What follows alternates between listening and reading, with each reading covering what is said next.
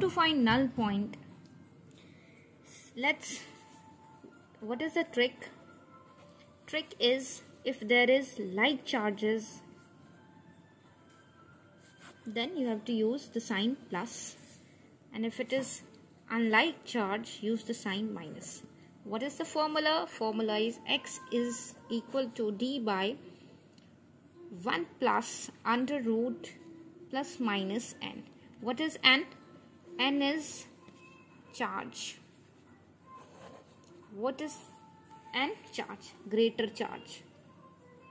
Let's take the example, like there is charge 2 coulomb and here there is charge 3 coulomb. You have to find the null point where a charge q, where should be charge q should be kept so that the force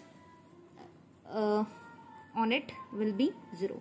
So as you can see, this is like charge, so null point must be between the charges. Null point for like charges, write this, between charges, null point charges, or here outside smaller charges, or smaller outside, here also it is applicable. So null point to calculate, x is equal to d by 1 plus n, and must be belongs to integer. Okay, so here is 2 and here and must belong to integer, but we can do by another method also. N, it's like that you have to make one of the charges as unit charge, so none of the charges is unit charge, so I am dividing both side by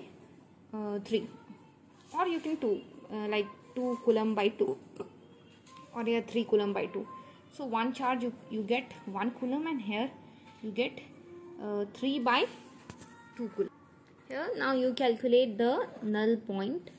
So x will be d by under root, for like charges it is plus, so I am giving plus, by under root 3 plus 2, and suppose d is 1 meter, so it will be 1 by 1 plus root 3 by 2. So x is this. Okay, you can calculate like this. Null point for like charges, you have to keep the sign plus. Here it is plus minus, so keep the sign plus. For negative charge, keep the sign minus, and for null point always lie towards smaller charge for both the cases, like charge and unlike charge. Okay, and I have calculated the charge. I have shown it to you.